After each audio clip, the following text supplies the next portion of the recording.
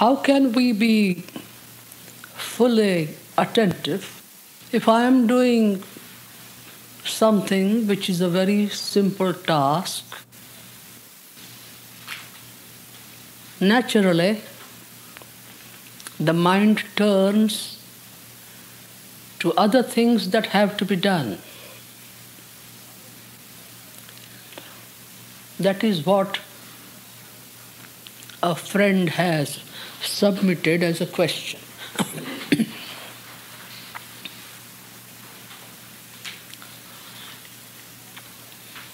I wonder if we have gone into the issue of what is being attentive.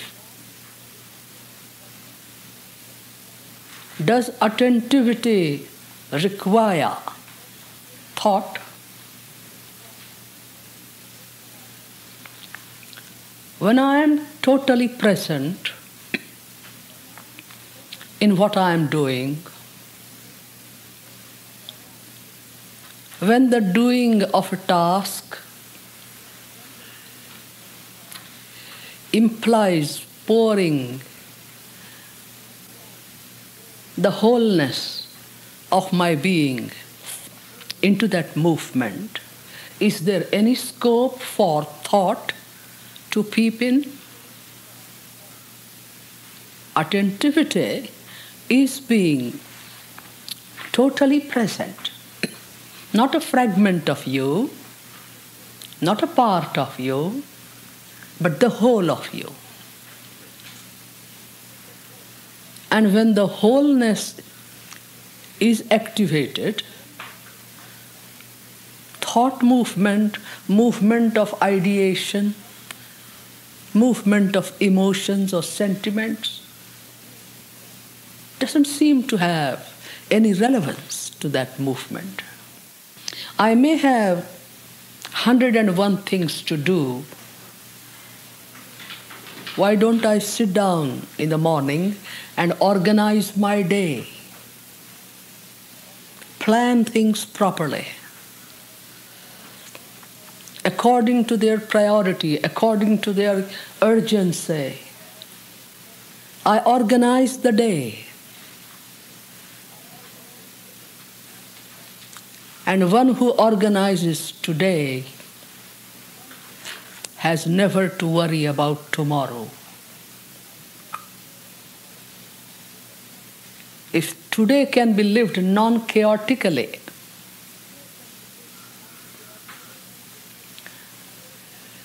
if today can be lived in a conflict-free way, in a relaxed way, once you organize, you are relaxed. Then there is no burden on the subconscious.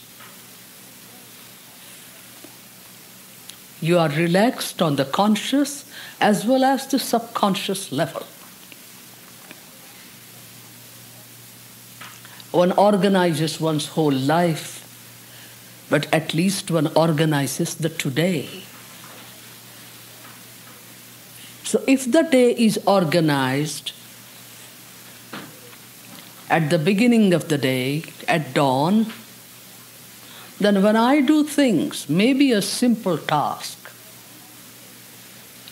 there is only that profound energy of wholeness that operates. If it's a simple thing, well, it will be done elegantly. It will be done aesthetically. There will be attention to the minutest details. You know, the beauty of life is in the details of, minutest details of daily living.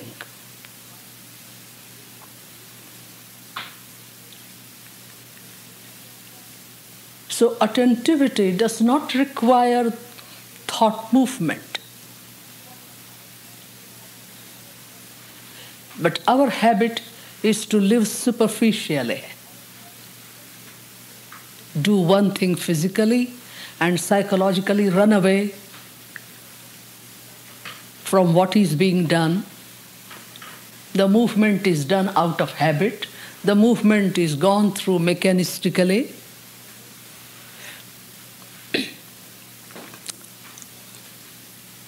Like a robot, like a computer. That's why the work is felt like drudgery. Whether it is manual work or it is intellectual work. Then we like to find out shortcuts. No work is drudgery if one pours one whole being into it. You know, living in wholeness is living very deeply, passionately, with all the vitality, exercising itself.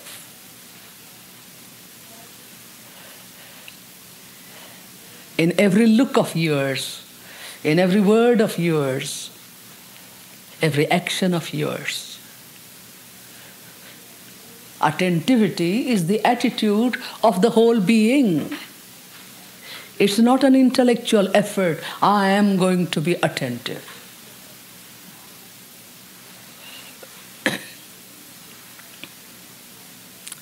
And when the day is organized, obviously, there is no possibility of distraction. You are very well aware what you are going to do in the morning, the mid-morning, the afternoon, the evening.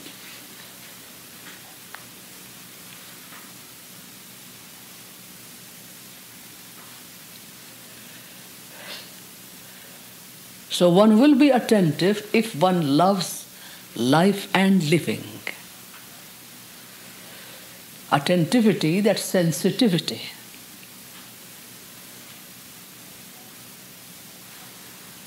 That vitality of sensitivity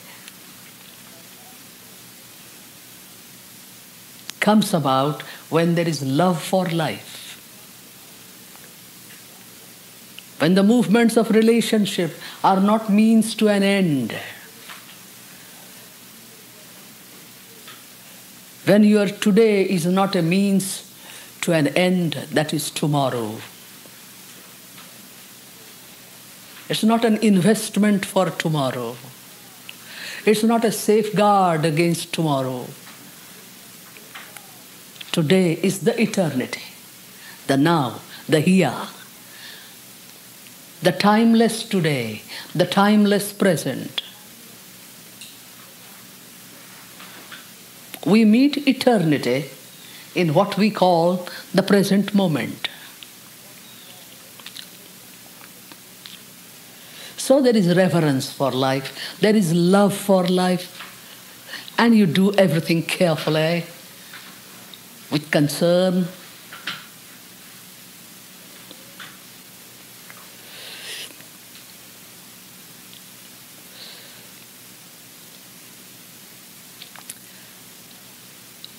At least some of you might have known J. Krishnamurti, might have seen his videos or listened to him personally, studied his books. Your friend Vimala had opportunities of watching him cook a meal,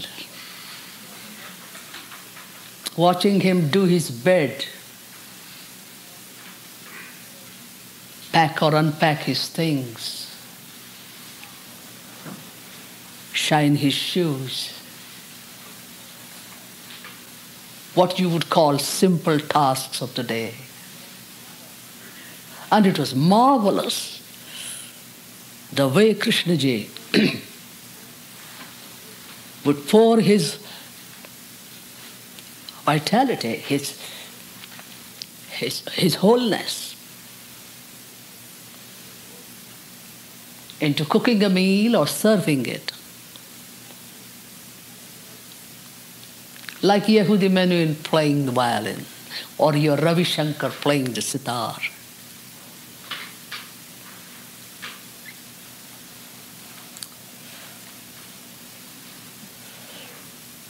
It's like living music, you know. If you feel that to be alive is a benediction, the opportunity to live is a grace of the divine. So it is love of life which stimulates the quality of sensitivity which we call attentivity. It's not an effort of the brain. When you do not like to do something, then you require a cerebral effort. The child wants to play and it has to go to school. So sitting in the class, though the child is attracted towards the birds he sees outside the window, he has to resist that, make an effort, and be attentive to what the teacher is teaching. When you do not like what you are doing, when there is an inner resistance to what has to be done, then a conscious effort at being attentive becomes necessary. But if you love living, with its pain, pleasure, ugliness, beauty, sorrows, joys, humiliations, honors, the violence, and the tenderness of compassion, all that dance of duality, when you love life, when you have reverence for life, you are interested in living, then attentivity becomes the substance of your being, substance of your consciousness.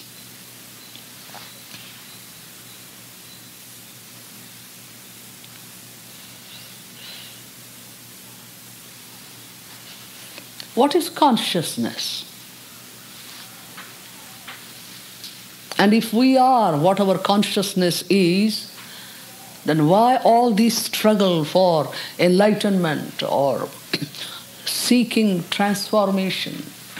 Why don't we relax in what we are? Yes, why don't we relax in what we are? Have you heard in the last 3 days anything like seeking enlightenment? Has the speaker ever mentioned that we are here to seek enlightenment? Spirituality is not an acquisitive movement. There is nothing to acquire. There is everything to understand. There is everything to perceive, to learn, to understand. Whoever talked about seeking enlightenment, seeking God here in this room in the last 3 days?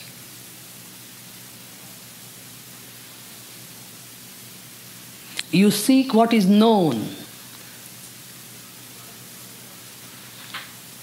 and the divinity or the wholeness of life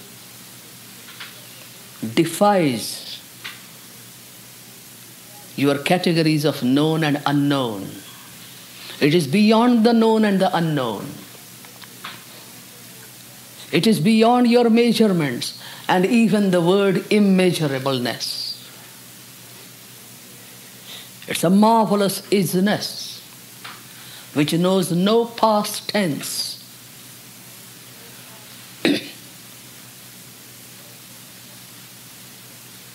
So first of all, let us be very clear that in this gathering, we are not talking about seeking enlightenment, liberation, etc. Divinity is not something static. Enlightenment is not something static. There are no blueprints of transformation that you can move towards them in a direction. with certain cooked up techniques and methods. Divinity is dynamic. Life is infinite. It's not a destination located in time and space that you can reach and obtain. It's ever moving, ever manifesting. There is emergence out of the wholeness and merging back into the wholeness.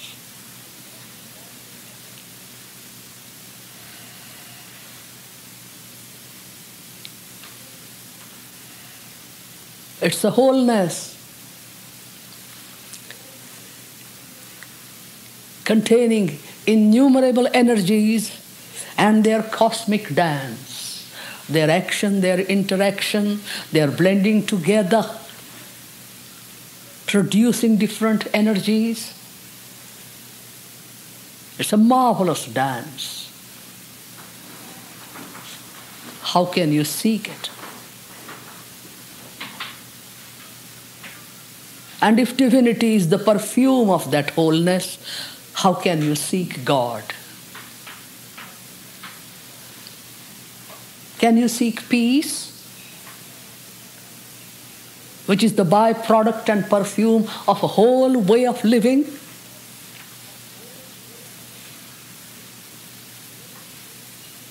Can you seek love?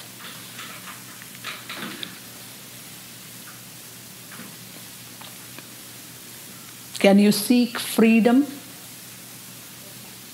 You can be aware of the habits, the conditionings, the limitations,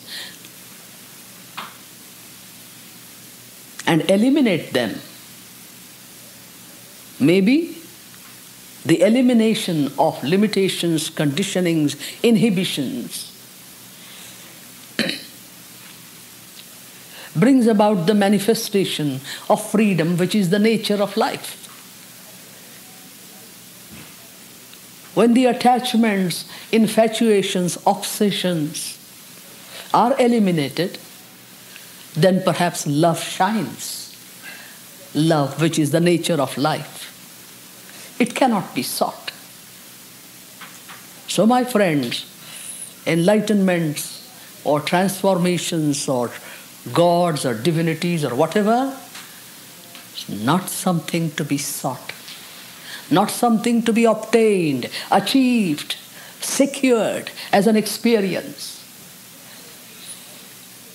It's something to be seen, to be understood, and to live with, to live in.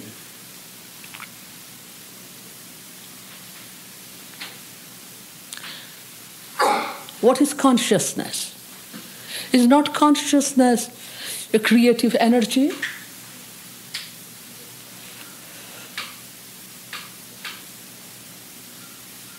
When we see life around us, we see movement of an intelligent energy which seems to have order built in its movement.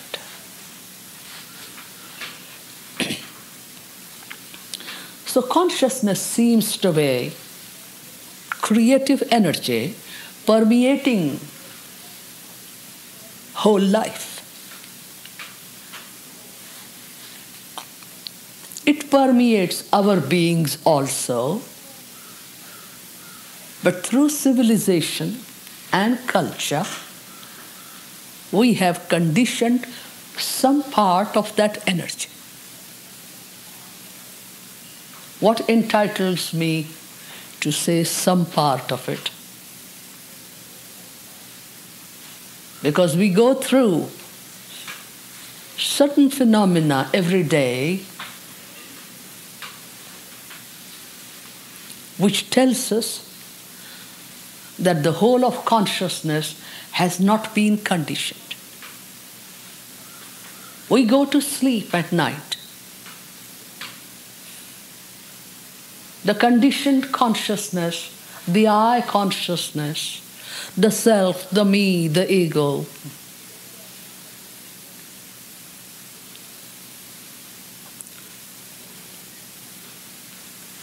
goes into non-action unless we are dreaming.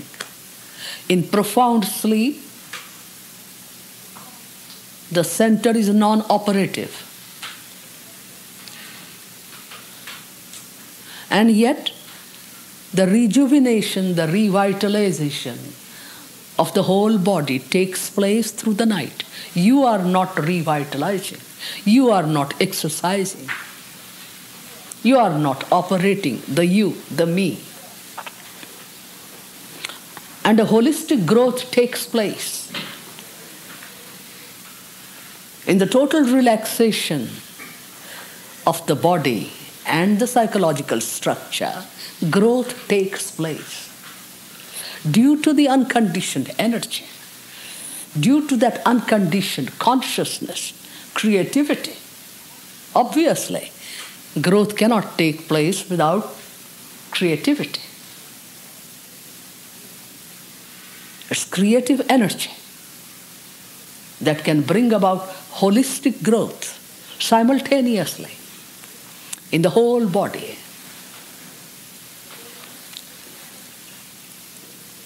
Every one of us goes through moments of love.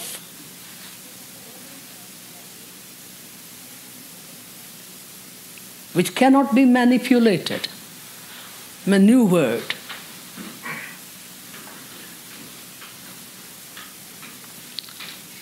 It cannot be awakened through methods or techniques.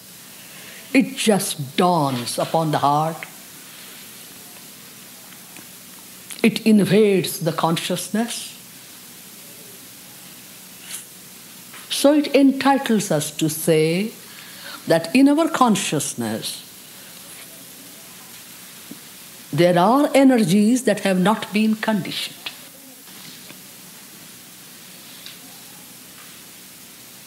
There are moments when suddenly sorrow makes an onslaught, invades, and one finds oneself in a state of utter humility. Not helplessness, but utter humility. Becomes aware of the limitations of the human species.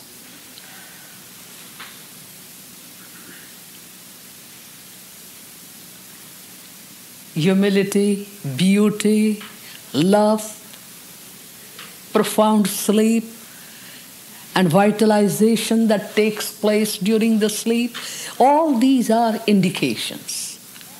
The divine makes its presence felt through so many events in our daily life. If we are not obsessed with the man-made world, its problems, if we are not obsessed with self-pity or self-inflicted misery and suffering, then every day we will notice how the divine, how the creative energy, how the cosmic intelligence makes its presence felt to us.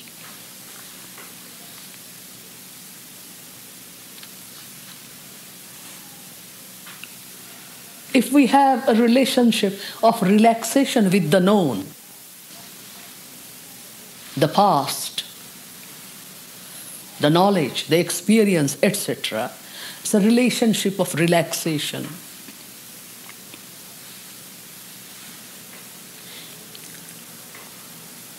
Then we feel a kind of inner space, a non-chaotic, non-anarchical, relaxed relationship with the known.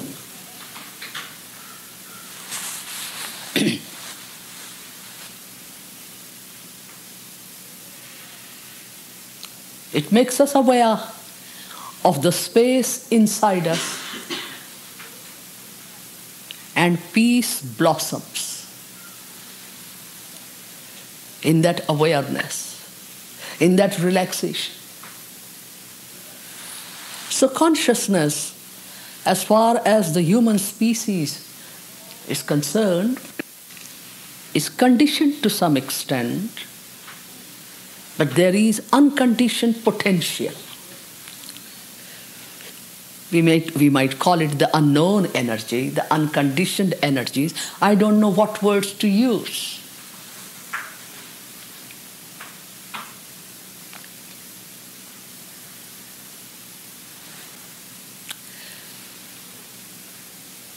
And it is those trans-psychological energies like love, like humility, like innocency, like sorrow, like joy. It's these energies that visit us occasionally when we are attentive, when we are sensitive, that enable us to question the validity of the self, the me, the ego. We are turning to the third question now. If we are dominated by ego, what is it in us that prompts us to question the validity of the ego? That's how the question has been framed by someone. It is the touch and go of these trans-psychological energies, unconditioned energies in our daily living, which enable us to question what this I, the me, the self is, what is its mechanism, how does it operate.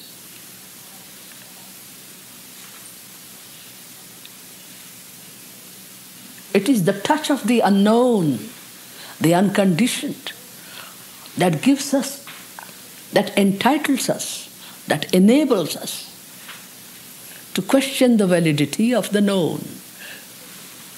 Validity in the sense equating the known with the wholeness of life. Equating the conditioned part of our life with the wholeness of our life.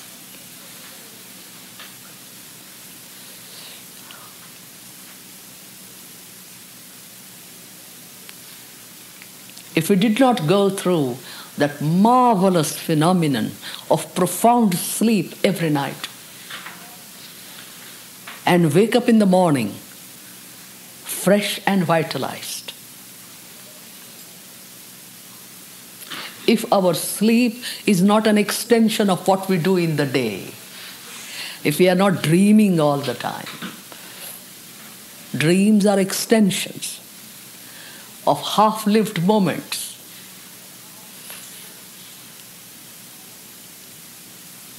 half-done things, unfulfilled desires, suppressed wishes, repressed instincts, and so on.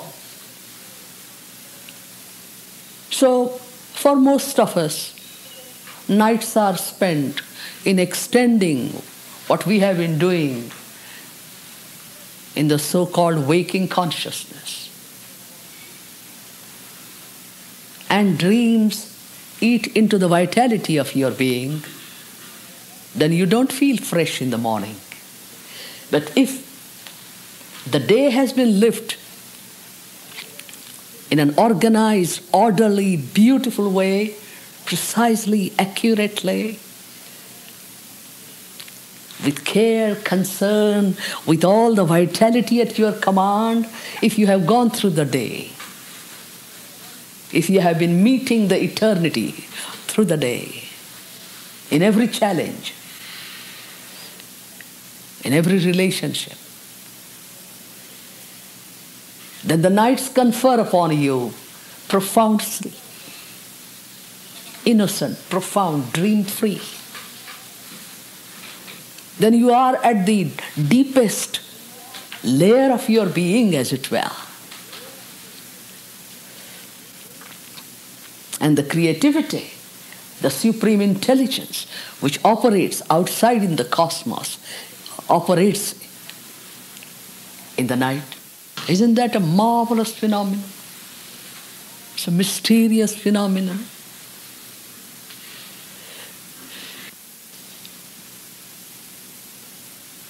So it is such phenomena, such events occurring daily that naturally create an inclination to ask, what is this I, the self, the ego? How did it get created? And so on.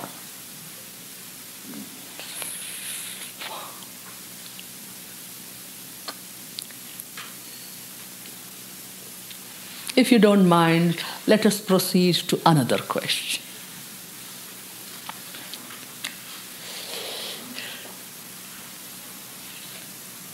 Sometimes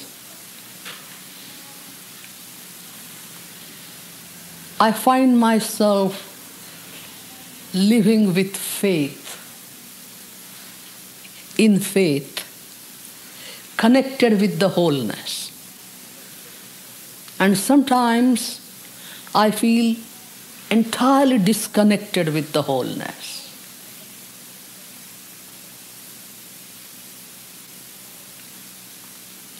Why does it happen? What is this movement of lapse of faith? Why this movement of being disconnected from the wholeness?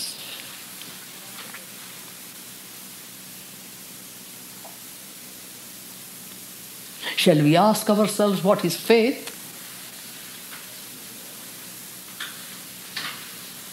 May we distinguish it from belief?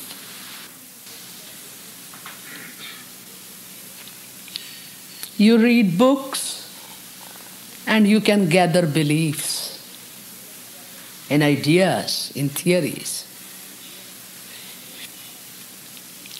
You attend congregations, listen to preachers, sermons, temples, synagogues, mosques, churches,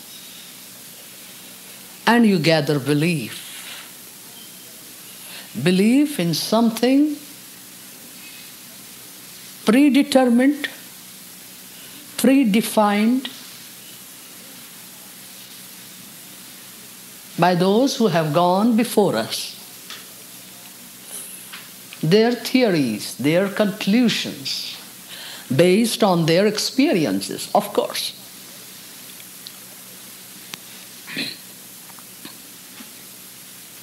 You read philosophies, and out of the wisdom of philosophers,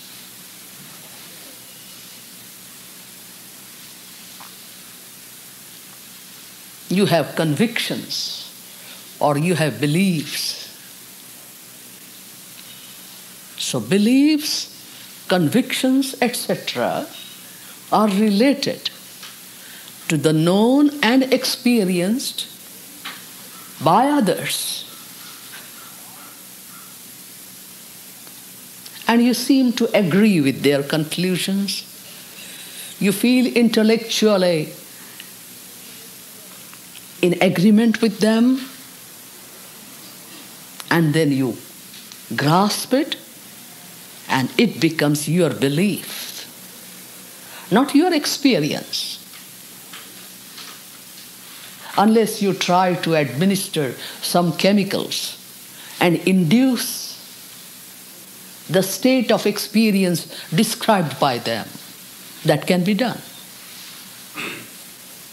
Consciousness expanding drugs and chemicals and so on and so on. We have been playing with that. We have been playing with the tenderest part of our being, our consciousness. Manipulations, Shaktipat, yogic manipulation, tantric manipulations, and so on.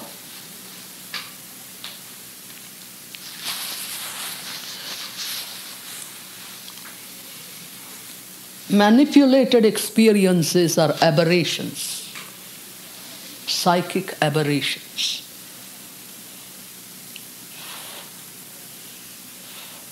You are raping your consciousness in order to go through experiences. Well, forgive me, but it seems to be a crime against consciousness. It doesn't result in growth. It doesn't get correlated to the wholeness of your being. It doesn't get assimilated and doesn't get converted into the substance of your consciousness. It remains a foreign element. And this is said more out of agony than in a spirit of criticism.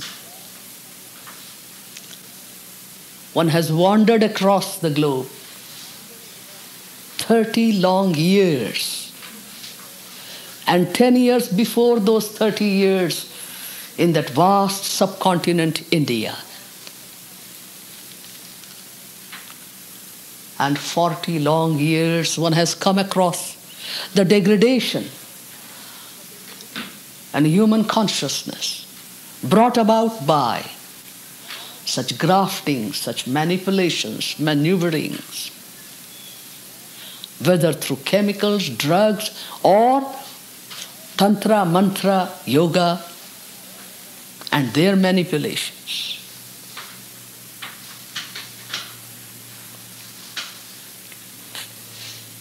The beauty, the virginity of the consciousness gets violated. The damage is done to handsome young people. Mind you, thousands of them, not hundreds.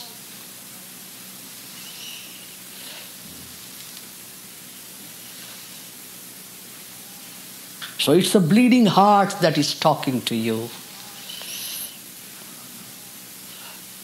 Not in a spirit of criticizing, condemning, but sharing the agony.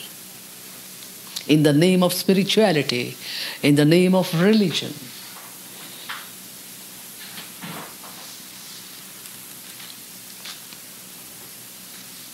Many crimes have been committed.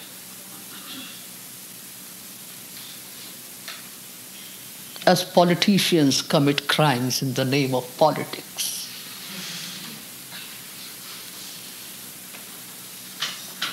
They keep good company to each other.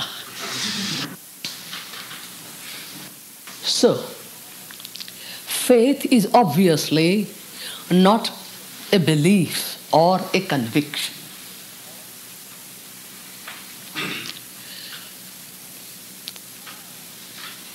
If at all I am awake, if I have not converted myself into a machine for projecting and propagating the past, selected patterns out of the past, if I am awake and I look around, then I see the dance of creative energies around me. I feel those energies. When I look at the sun, stand in the sunshine, sunlight, I feel the creativity.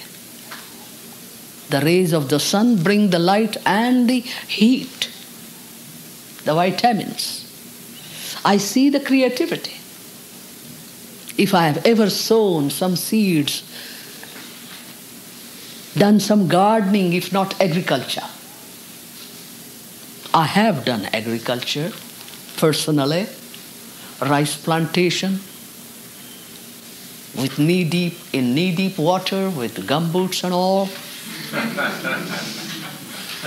While I was working in the land gift movement, collecting land, distributing land, working for the rehabilitation of the landless tillers, I used to work with them in the fields. I have worked with the villagers in damming rivers, building dams, working with the poorest of the poor in India. 10 long years. So I don't say to you anything out of books. I have read only one book, and that is Book of Life. I'm still reading it. Still learning, still studying, because living is a movement of learning. And every day you learn something, you discover something, and there is such an ecstasy.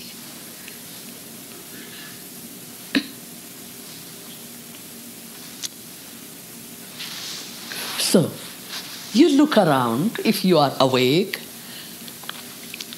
if you are interested in finding out what life is, and you see the creativity in the earth, you sow the seeds, and you get bountiful.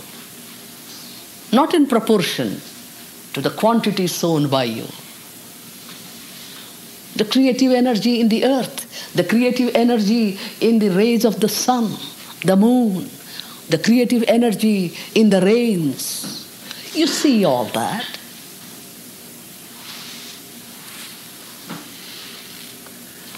And this movement of creativity by which you are surrounded creates what you call faith. That life is permeated by creative energy, energy of intelligence, energy of love. Intelligence and love cannot be separated anyhow. So it is perception and understanding that awaken the dimension of faith,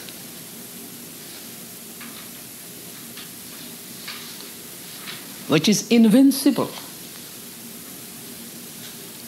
You can change beliefs. Today you read Hinduism, you get certain kinds of beliefs. Tomorrow you read Buddhism, you get another set of beliefs.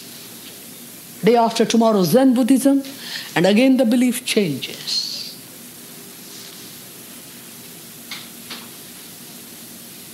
You come across teachers in spirituality, teachers in courts.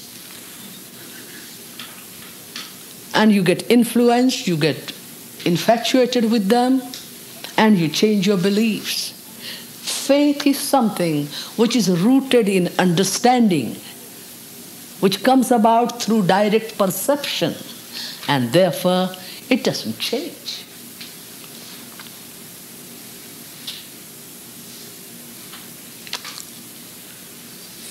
It's much deeper.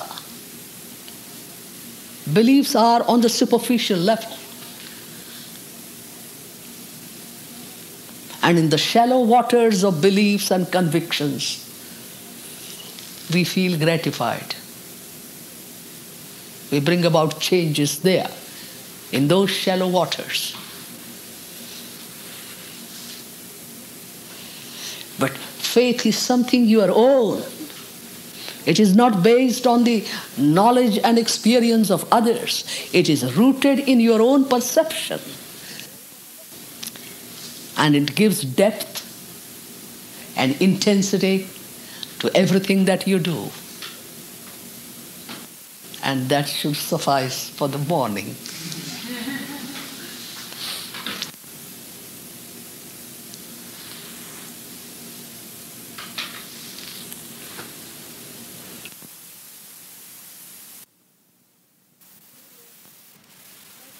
In September, there has been a nervous breakdown. Now, there is a sense of emptiness, no sensations, but sometimes there is a feeling of being on a road without a map. What does one do?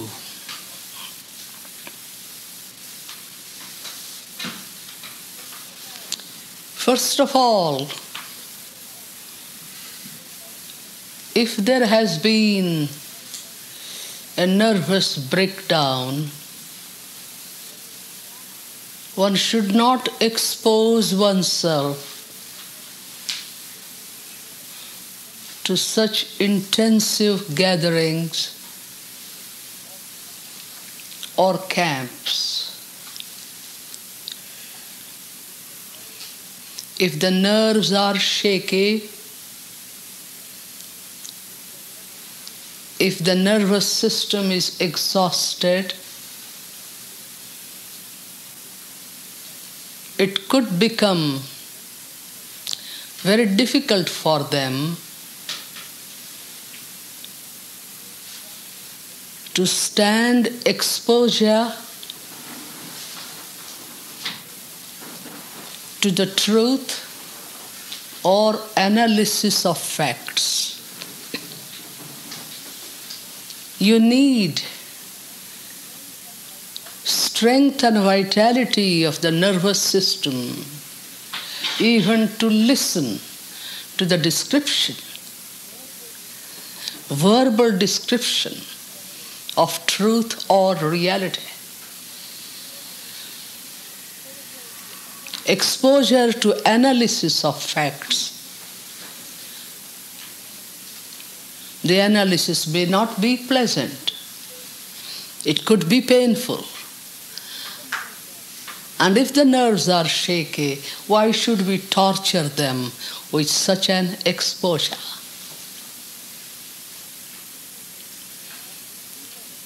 One should keep away from all cerebral exertion.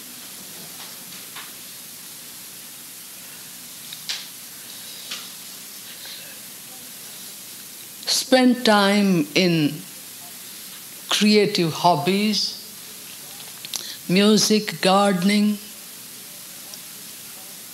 or take long walks, or go swimming, dancing, etc., so that the nerves get toned up. You know, this is not very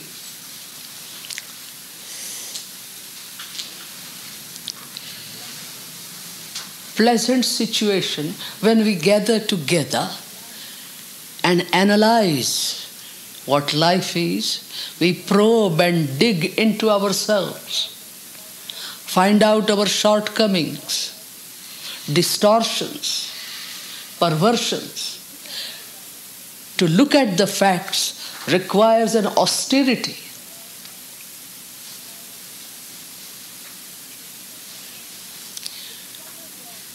So if I have gone through a nervous breakdown, I would keep away from such gatherings. I would keep away from any serious discussion.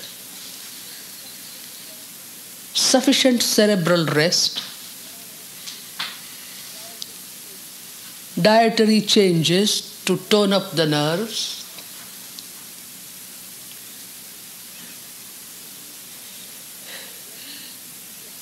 there is a feeling of emptiness because the brain might be too exhausted to work.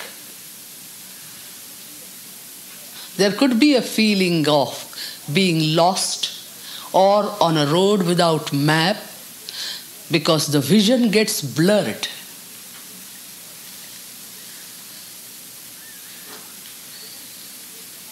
So one should be very kind to oneself. Not expect too much of oneself.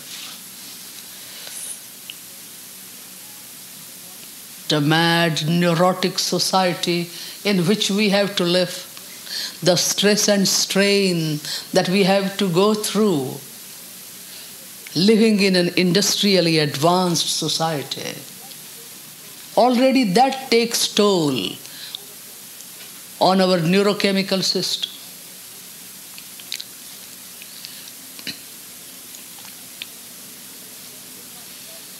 So one should not tax oneself trying to find out a map of life. Rest, relaxation, and toning up the being. That's what I would do if I were in the questioner's position.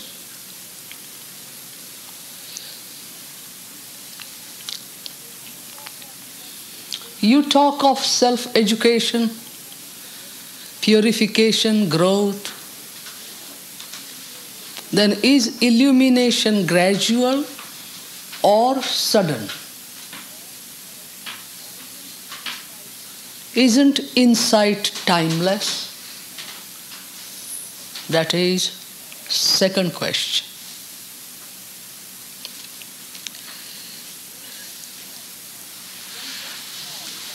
One does talk of self-education, which is a process of purification requiring time, because one sees that the organism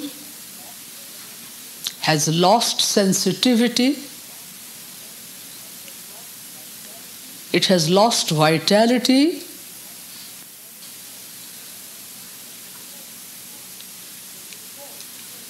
so before it gets exposed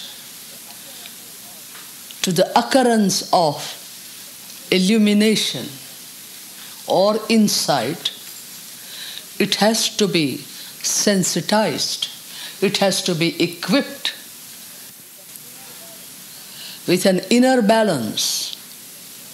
Imbalances, impurities have to be washed out of the being as you wash out the toxins from your blood. When the organism is in a state of sensitivity, when the organism is in a state of sensitivity, receptivity,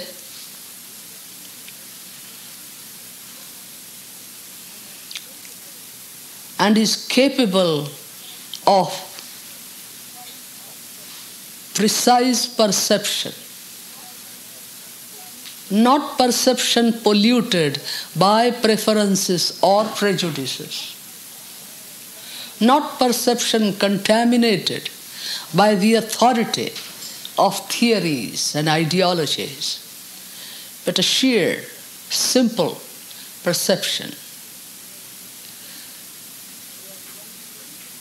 When the organism is in a state of sensitivity for such a pure perception to take place, then it results in communion with facts, leading to understanding of truth,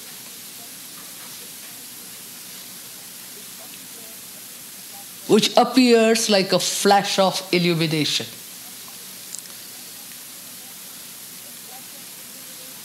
The flash of illumination, the flash of understanding does not require time.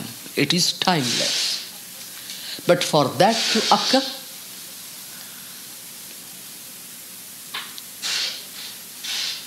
the organism has to be equipped. And self-education or the process of purification, for the holistic growth to take place, holistic maturity to take place, is gradual.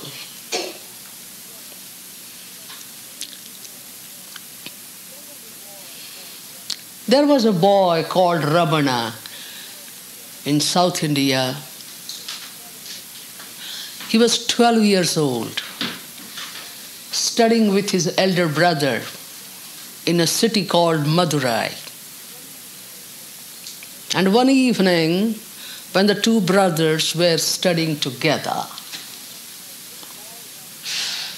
this boy Raman asks his brother, elder brother, what will happen when we study and get through examinations? Oh, well, we'll be able to have a degree, What will happen then? We'll be able to get a job and earn our livelihood. And Ramana says, he asks a question, will it uncover the mystery of life?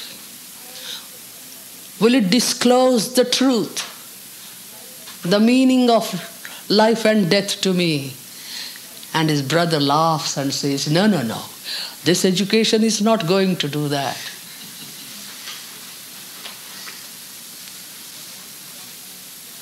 The night passes, and in the morning the elder brother doesn't find the younger brother.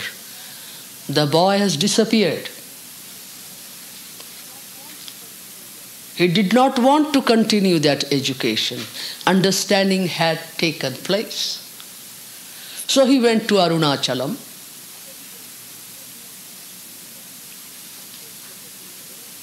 And entered a cave and lived there.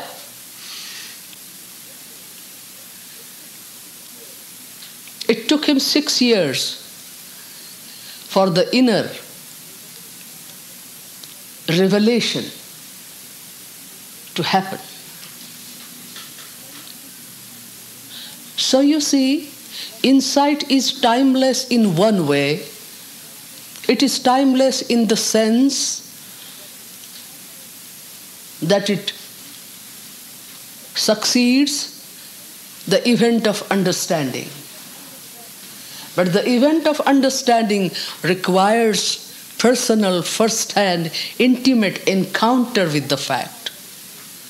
That encounter takes place when there is the openness and receptivity. Our eyes may be open and we may not see.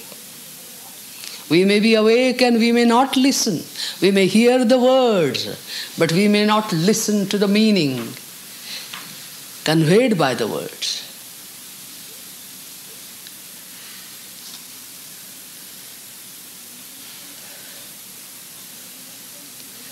So illumination is not gradual, but growth is gradual.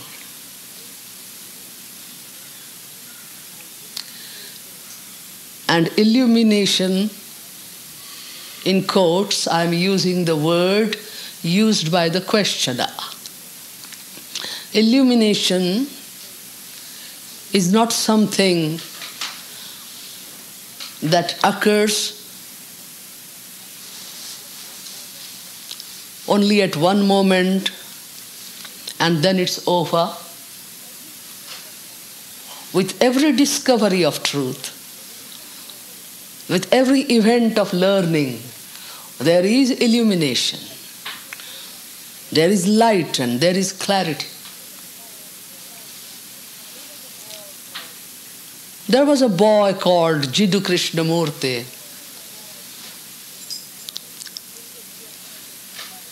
whom the Theosophical Society took over in 1909 rather, but his education began in 1911. Holistic education. And it was in 1925 in Ojai, in Arya Vihara, that the young man said, I have met my beloved. We are no more separated. Life is my beloved. Now what would you say? Was it gradual? Was it sudden? The process of education went on from 1911 to 1925, and the process of purification went on up to 1980.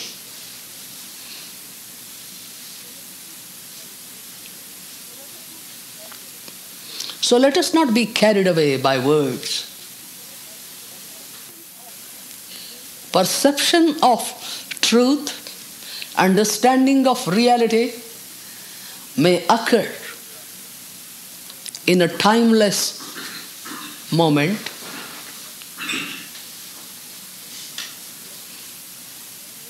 and yet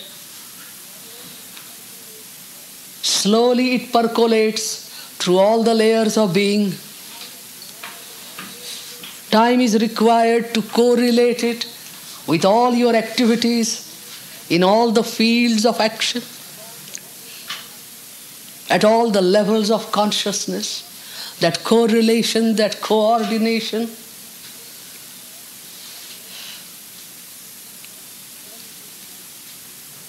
Then you see the enlightenment or illumination as a fully blossomed flower.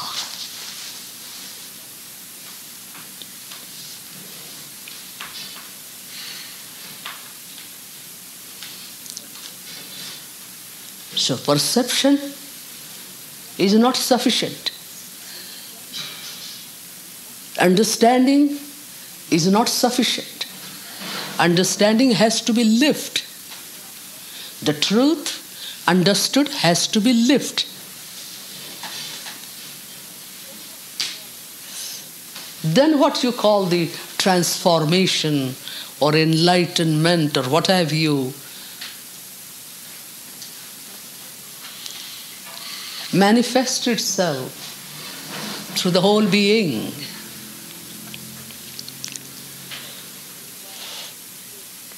It requires dedication. Dedication to our own understanding. Understanding of ourselves, understanding of society, understanding of truth or the nature of reality. To live that understanding at any and every cost. That's what dedication implies. To let the untruth drop away. It's not difficult to understand the truth, but we cling to the untruth. The untruth does not cling to us. We hold on to it, we cling to it. Please do see this. This is our life. And it is the clinging to the untruth, the false, that does not allow the understanding that has taken place to percolate into all the layers of our being and blossom out like a full-blown flower.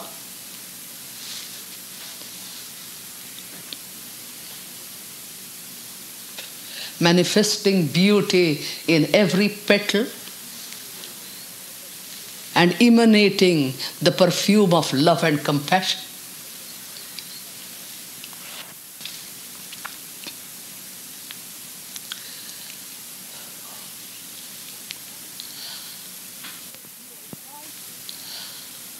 We try to live a dual life, a double life. Catering to the value structure, norms and criteria of the society at one level. And inwardly, we want to live and we imagine that we are living beyond limitations, beyond conditionings, beyond divisions and fragmentations. And we owe allegiance to fragmentation, to compartmentalization, knowing that it is false. So we are torn within. Not exactly schizophrenic, but the homogeneous wholeness of our being doesn't get a chance to operate. It remains suspended in our memory. And a faint awareness somewhere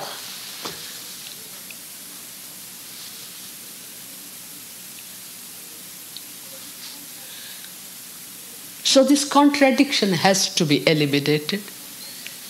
This gap has to be bridged. That is what is implied by the term dedication to the understanding that has taken place.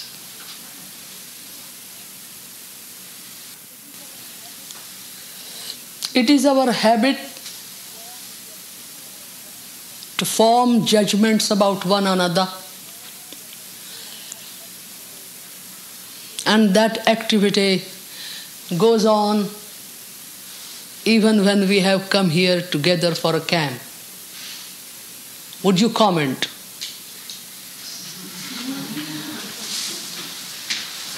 That's a question.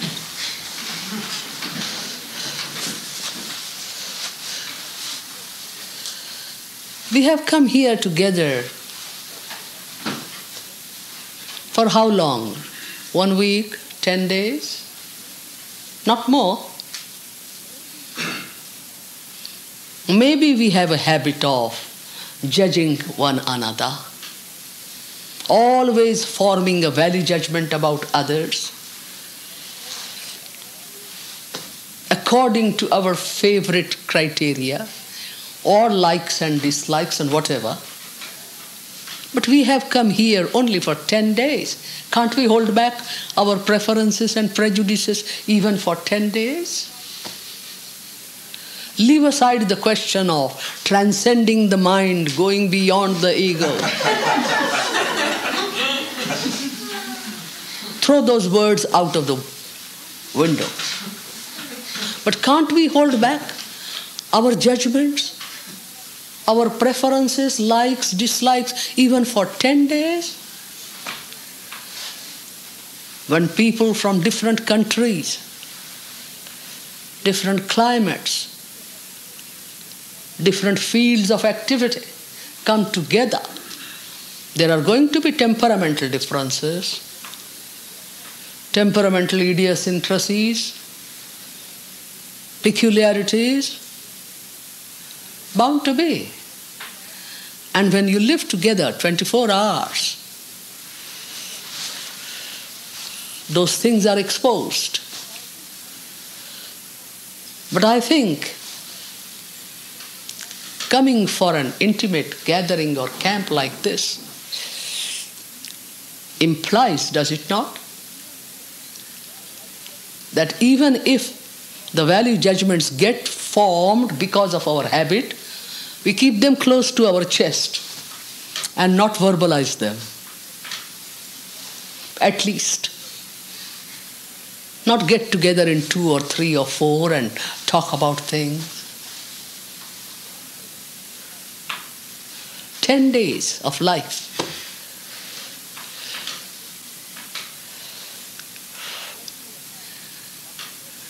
Brushing aside our preferences, our likes, our judgments. Watch and observe others, their peculiarities. As you watch the clouds of an evening sky, as you watch the bright sunshine on fresh grass, green grass, the trees and their changing of colors due to fall. Don't you watch all that? Observe all that. Why not observe one another in that non-personal way?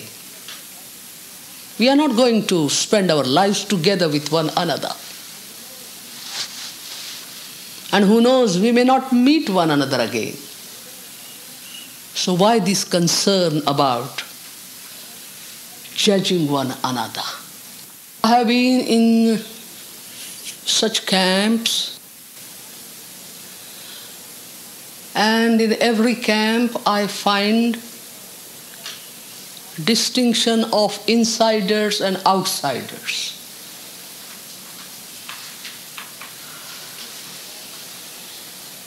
And who is right and who is wrong.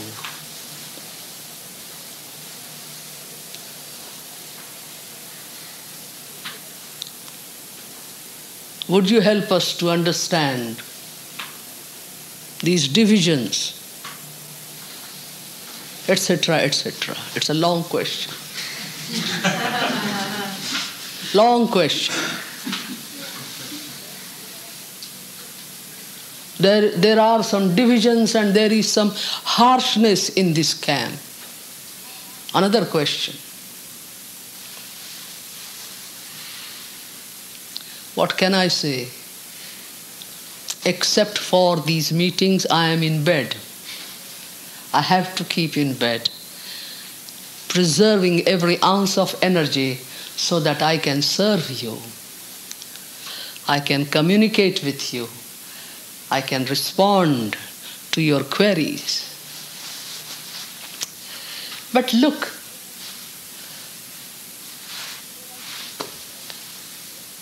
there are groups of friends of Vimala in different countries who organize camps. They are not professional organizers of camps.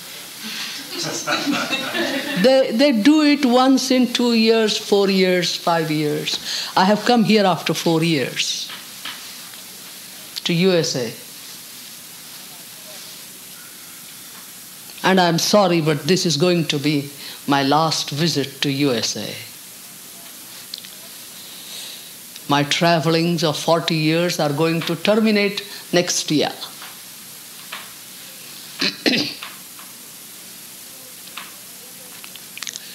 So, whether here in Boston or in California or in Holland, Poland, other countries, Italy, they are not professional organizers of camps. They are private citizens, very much interested in developing an alternative way of life and living in their own lives. They have some love and respect for a person called Vimala, and they feel a concern that others also should get an opportunity to listen to her. So they come together. The organizing group may be big, some may be active, some may be extending moral support, and groups. They organize. It's not easy to organize camps. Rosanna had organized in Rome. My friends are there who organize in Poland, Leszek, and Anita in Holland, and so on. In California, Geneva is there, Grace is there, and others, Nancy. All private citizens, doing it out of love and concern. So everything cannot be perfect. And these organizers, maybe during the camp, have to get together. I don't know, but they have to get together and talk things over, discuss things over. There's not a question of insider and outsider. We are not in the organizing group, so you and me, we are outsiders. We are here as participants. We can offer our cooperation, we can extend our cooperation. Say, if you need any help, please let us know. We can throw in suggestions. If you want certain things corrected or changed, we can throw in suggestions. I don't know about Boston here, but in other countries, and especially in India, the organizers get together every evening to take stock of things, what has happened in the day. Are any changes necessary? They discuss things. Not all the organizers say, if there are 15 or 20, maybe 4 or 5 who are very active, who have taken the executive responsibility. It's no question of insider or outsider. That feeling should not arise. It's very sad that such a feeling arises. It's not a question of who is right and who is wrong. But after all, things would be organized according to the understanding, the capacity of the organizers. With all their limitations and talents, it is they who have to act. Here you are only 35 or 36 or whatever. In Holland, generally we are 200. In Poland last year in August we were 80, weren't we, Leslie? About 75 or 80 from 10 different East European countries.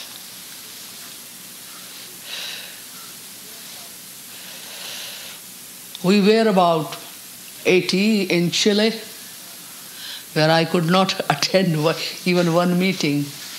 I used to write down and give from Brazil, from Argentina, from Chile, from Peru, and so on. International gathering in South America.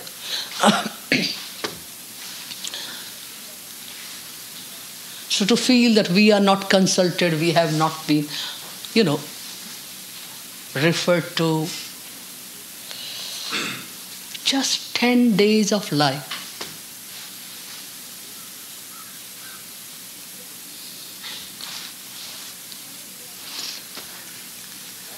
And if there is such a feeling, organizers should not be very touchy. They should not react.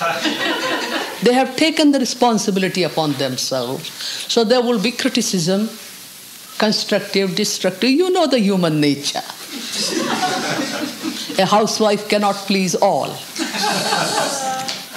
And the organizers are in the position of a housewife.